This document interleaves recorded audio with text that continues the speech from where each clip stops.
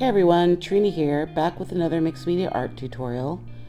I've been lately inspired by this artist Joseph Turner, who is an American painter who painted in the 1850s.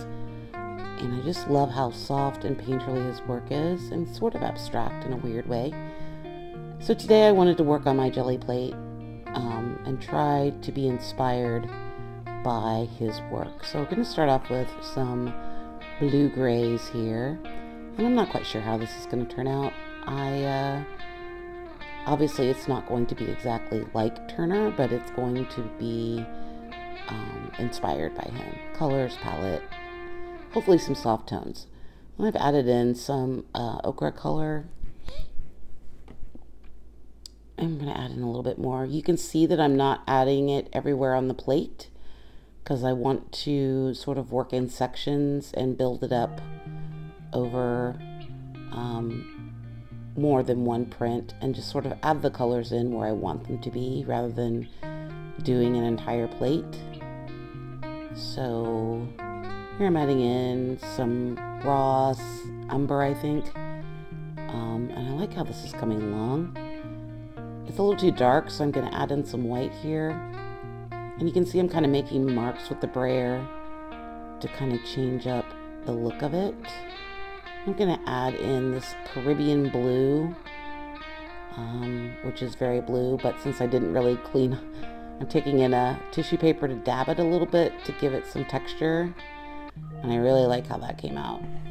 And I'm going to add in some of this cream color, again making marks, going back in, not trying to be too delicate with it, but I want these marks to build on each other and make layers of paint. So I'm going to put a little darker down here at the bottom because I want it to be a little bit dramatic.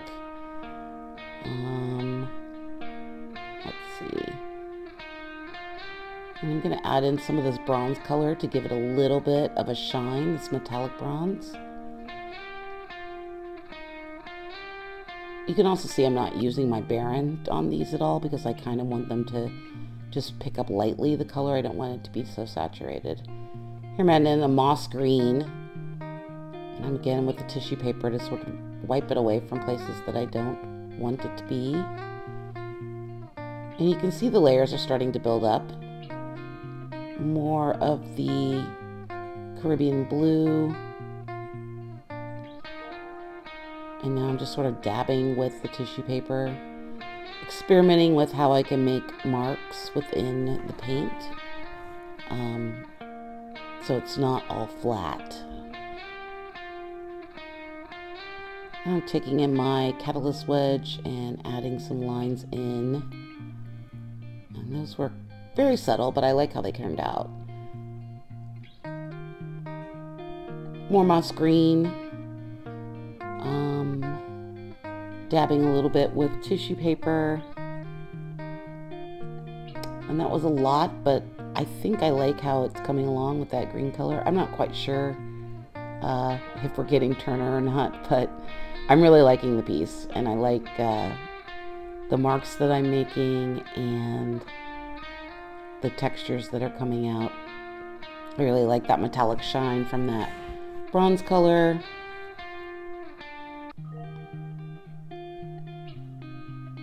If you guys want to see more of my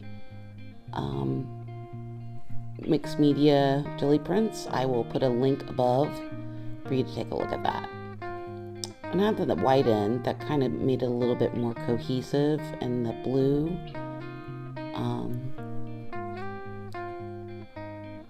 So I'm using my palette knife just to add some really stark shapes in without brayering, and oh, I really like how that turned out. I'm going to tone it down a little bit. You can see I made that really crisp line there. So yeah, it's starting to look really good. So now we've let that dry, and I'm going back in with my Derwent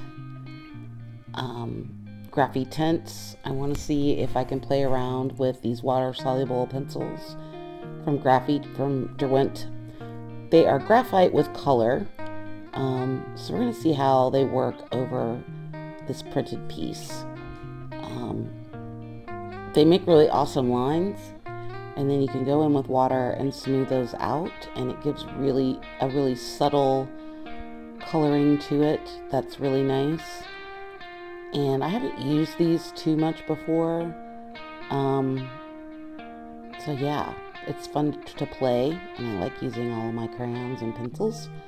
And now these are the Derwent Inktense, and these are ink in solid form. It's almost like the Sumi inks, like where you can wet it down. And here you can see once it's wet, you can really get in there and make some really cool marks. This is a color called Bark that I really like. It's not black, it's sort of a really super dark brown. So this is another mossy green color that I'm adding in. And I really like how subtle this is, and it works really well with the acrylic paint to give me just another layer of definition and another layer of texture. I think it's really adding something to this piece, and I really like what's going on here. So I'm going to keep playing with these for a while, adding in just whatever colors I feel. The Inktense are really intense. Like when you get into the reds and the pinks, they can really take over. But the Graphitints are a little bit more subtle. So now I'm going in with my Mungyo Water Soluble Pastels and adding in this really cool burnt orange color. Sometimes I change media when I can't find a color that I want, or I want something that's a little bit more bold or striking, or different marks. So here I've added in some of that sky blue. I'm going back in with some more gray. And I'm sort of loving this whole idea that everything is water soluble, so it all kind of goes together, maybe.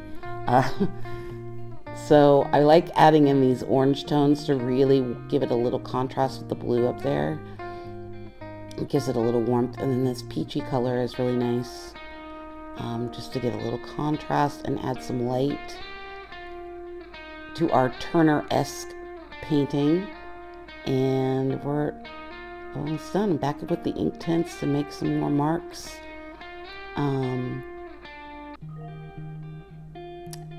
I do have a swatching video of the Mungyos that I will put up, and you can see that swatching video. I've used those quite a bit. They're kind of my favorite water soluble crayons. As you can tell, they're very well loved and very well used. So I like the effect that we're getting here with just some marks and scribbles and all of that, and it's really starting to come together.